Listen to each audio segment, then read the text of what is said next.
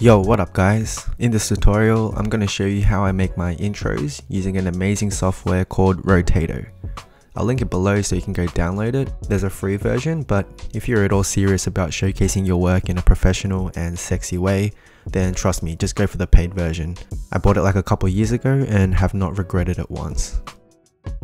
So once you've downloaded it, you'll also need a screen recording of your app, and perhaps a background image as well if you like. Now when you open up Rotato, you'll have all of these different options to choose from, different phones and different MacBooks, but I'm just going to go for a regular iPhone 12.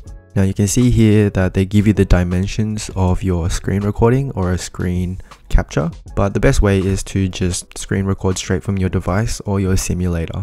Then the size will match up perfectly.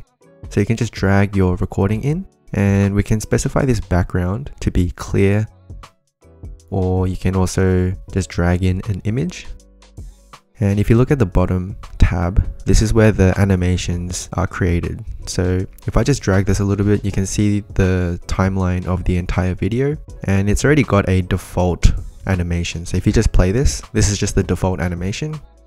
And one tip I'll give you when you're screen recording your apps, I always leave it still at the beginning for like a few seconds. So you can see here, nothing's moving at the beginning of my recording until about later on, say like 7 seconds in, then the actual app starts moving. And the reason why I do that is because I just want to give it enough time for these animations to come into play.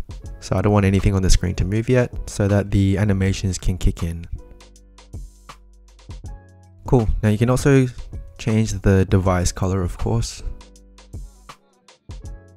And you can click on this little box here to get the exact color that you like. And in terms of the animations itself, so if you click on this animation, you can look at the top here.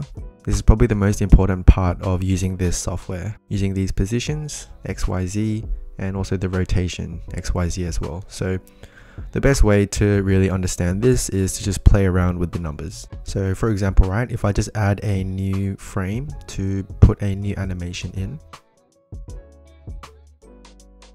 let's play around with the first X position. So if I just say 2, you can see it shifting to the left. The more positive the number, the more left on the x-axis that it goes. And of course, conversely, if I do negative numbers, it's going to just move along the x-axis. Now for the x, I just want this to be in the middle, so I'm just going to leave it at 0. Let's play around with the y. You can move this along the vertical y-axis, but let's just leave this to be 0. And finally, the z-axis. So just playing around with some of these numbers, if I say 40, then you can see the bigger the number, the further back it goes. So the positions should be hopefully straightforward to understand. Now you can also control this rotation. Again, just to play with the numbers, if I increase the numbers on the rotation X, you can see the way that it's rotating. As opposed to rotating the Y, if I say like 90 degrees, it rotates 90 degrees from basically left to right. And 180 is just going to flip it all the way to the back side. And then the last axis that you can rotate is the Z axis. So you can see the way it's rotating as I play around with these numbers. So obviously with the ability to control these 6 values, just depending on your creativity, the limit is actually endless, right? But one of the common tricks I like to use is make the Y rotation 180 so that I can see the Apple logo.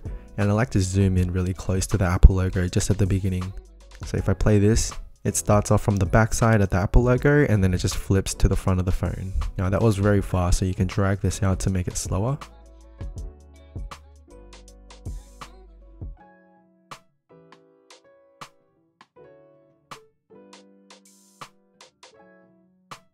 Now you can see in each animation, it's got this little line curve.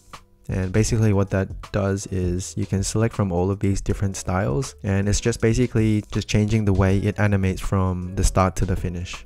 And once you get comfortable with these numbers, it's actually quite fun to play around and think of different animations for it. But you can click on this middle tab and there's some already pre-made animations that you can use. So probably a good idea to just start off with these templates and then after you get comfortable with it, you can start playing around with the actual numbers of rotation and the position.